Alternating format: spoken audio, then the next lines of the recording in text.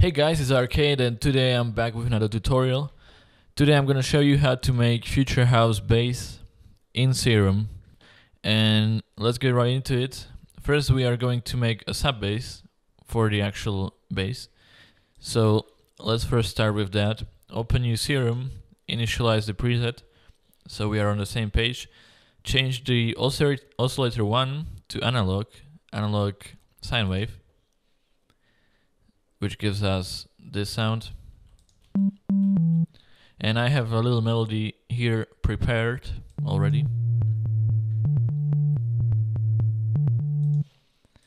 And yeah, let's continue with the bass. So change it to sine wave, change the envelope 1, which controls the volume.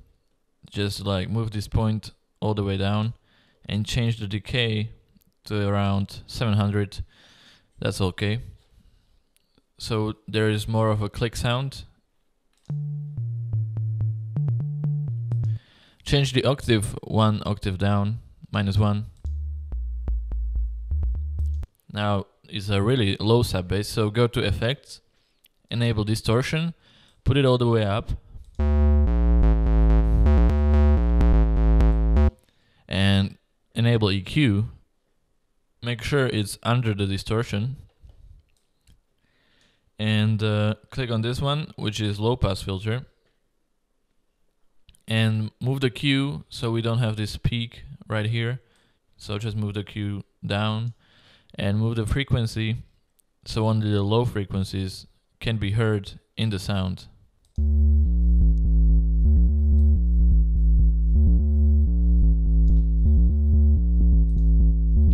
And yeah, that's the sub bass. I think it's a really simple one, but really effective as well. Maybe change the drive a little bit less. And now let's get to the actual bass. So again, open new Serum, initialize the preset, and we are going to be using the same wave, sine wave, for oscillator 1. For oscillator B, we are going to go to digital for the waveform, go to digital and choose evolution. Yeah, that's the one. And just move the wavetable position. We're gonna change that later, but move it around here.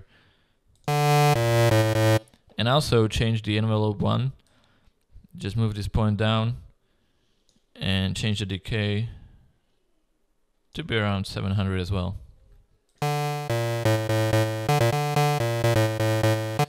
Now enable the filter and make sure it's affecting oscillator A and B, and move the envelope to the cutoff. And now you can see it goes both ways, which is not what we want.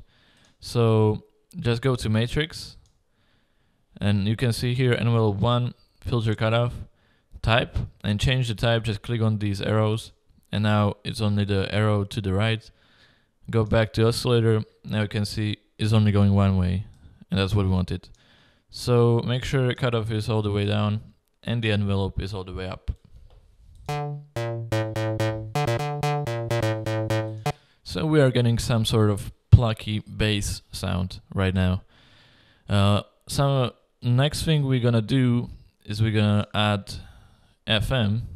So just click here, FM from B, and change oscillator B 7 semitones up. That means it's gonna play higher note than the oscillator A, but 7 semitones is harmonics, so it's gonna sound okay. So it's gonna be in key, or else it would just sound kind of weird.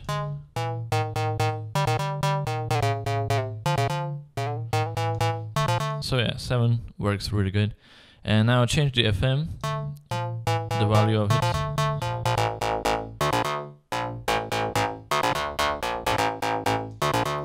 We can also put the envelope on the FM and just move it around. Just adjust it until it sounds good.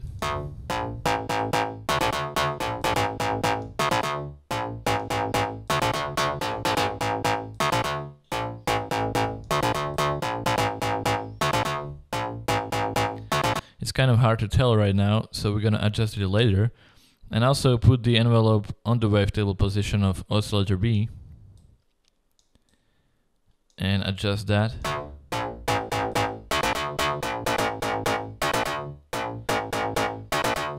Sounds about right. Now go to Effects, enable Hyper and Dimension, disable the Hyper, and put mix of the dimension at around 20.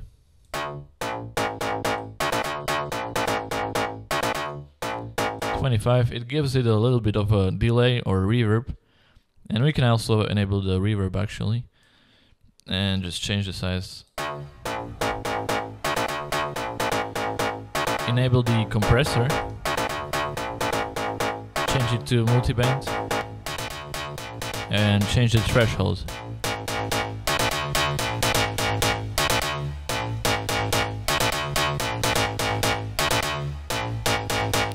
Enable the distortion.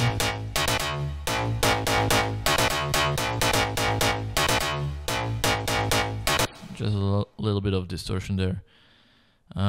Yeah, so now we got this sound. Another thing we can do is change the voicing, change it to legato, and move the porta. Actually change this to always.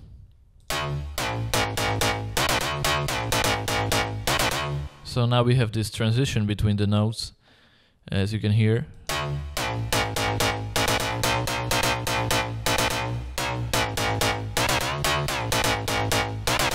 You don't want to go all the way, but around 100 is okay.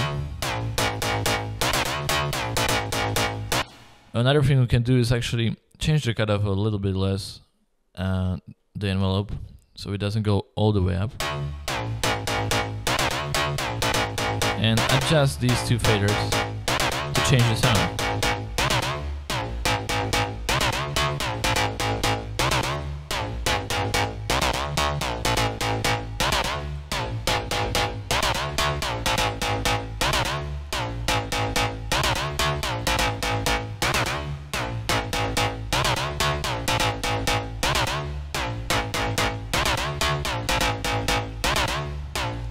One more thing we can do is add noise, and go to miscellaneous and choose the metal tick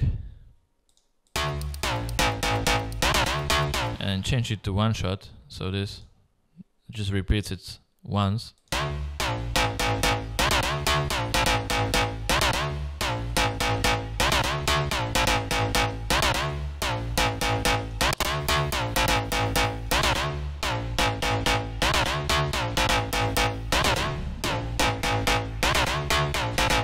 So actually I changed it to Metal Tick 2, and so yeah, change it to Metal Tick 2 instead, and make sure it's on one shot, and maybe change the pitch, lower it a little bit.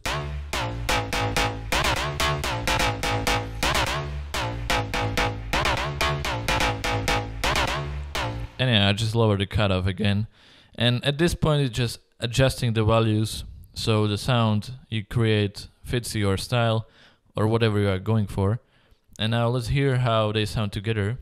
Actually, one more thing, we can go to Effects, enable the EQ, and change it to high pass, which is this one, and change the Q, lower it so we don't have that peak. And this is just so we delete the sub bass frequencies of this sound, because we have the sub bass already. So yeah, now enable both, and I actually have the sidechain on it, LFO tool. You can use your own sidechain. That's just so when it's in the song, every time the kick hits, the volume of the sound gets lower. And this is how it sounds now.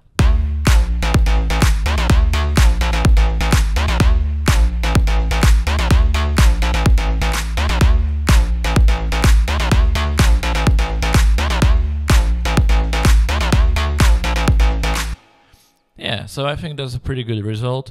If you want to change the sound, just adjust the values and it's gonna completely change the whole sound.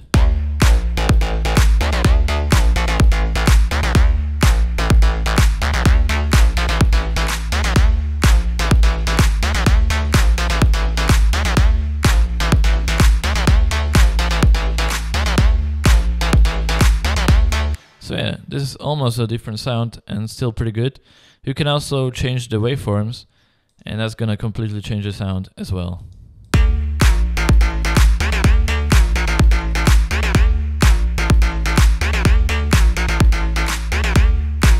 So yeah, this might be even better than the actual sound we created.